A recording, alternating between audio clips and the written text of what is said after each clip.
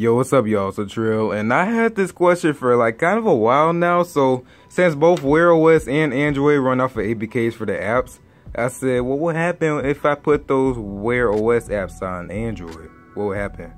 Alright, so I'm gonna just say this right now. I don't use Wear OS. I actually use like the Samsung watches because Wear OS and just like Android watches in general aren't really good. But I just had this question for a while, like what would happen if I actually tried to run these Android Wear or Wear OS apps on the Android phone? So this is what I have right now. I also had some other apps I tried to download, but they just like failed to go on the phone. For example, I just tried to install this on the phone and just like it would just repeatedly fail. It wouldn't even go on here, so I just gave up on that. But the apps I do got running on here, like if I open some of these apps right here, you can see here that they will crash a lot. So let me go to Bring here. That's gonna crash. If I go to Fit, that's gonna crash.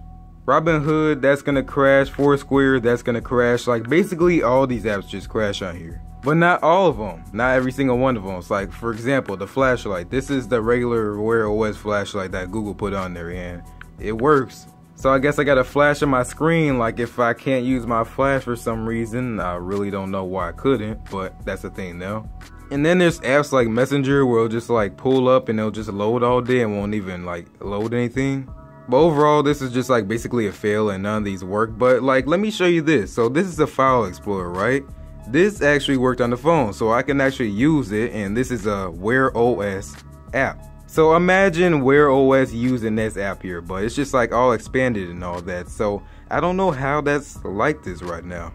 But I did try to go into these apps here and just like try to get something going, but I just couldn't read the files. It wouldn't let me. But it was interesting that I could actually even open it and just use it. And then we got apps here like Post, and this actually works. So it actually shows me like my messages here. So I go to this here and I can see my messages. So I'm pretty sure Post is like a service where you could just like access your messages from anywhere. So I do like that, but it's just like, I don't know, it's pretty interesting. I got my messages here now. And then we got Shazam here. So if you open the app, it'll actually make you think that it's listening to some music and it's gonna show something, but I tried playing some music and it just never worked. But other than that, the apps on here, like mostly it just does not work on phones. Like I'm not really surprised at all by that. But I just thought it was pretty interesting and I was able to get these apps on here at all. Like, you know, it's pretty crazy. But guys, I just wanted to let you know what will actually happen if you try to put Android Wear or Wear OS apps on your Android phone. And yeah, that's what happens. So guys, I hope you enjoyed this. It was pretty interesting for me. I also tried Android TV apps and it actually it all worked, I think. All the apps just showed as if it was on a TV. It's just like everything was just small and you had to like really just find the exact spot to touch. So yeah guys, that was pretty much it. I will see y'all in the next one. Peace out.